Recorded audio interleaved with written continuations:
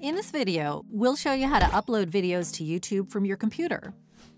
While logged in, go to YouTube Studio.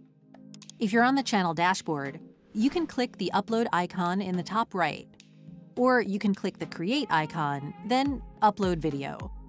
Then choose the video file or multiple files that you'd like to upload.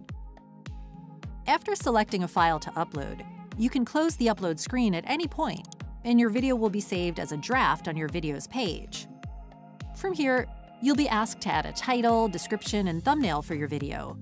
You can also add it to a playlist, and you'll be asked to set your video's audience. You can find additional settings by clicking More Options. Once you've added these details, click Next. If monetization is enabled on your channel through the YouTube Partner Program, you'll be led to this section next. You can choose to have monetization turned on or off for that specific video. If you choose to have monetization turned on, you can fill out your ad settings. Once that's completed and the initial processing of the video is done, you can add different video elements like captions, end screens, and cards. There will also be a check step that screens your videos for potential issues related to copyright and, if you're monetizing, ad suitability.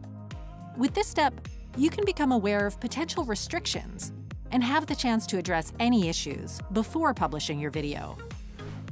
Then, under Visibility, you can choose whether you want to publish your video now as public or set it as unlisted or private. Or you can choose to schedule your video for a future date and time, or to set your video as a premiere, if this feature is available to you.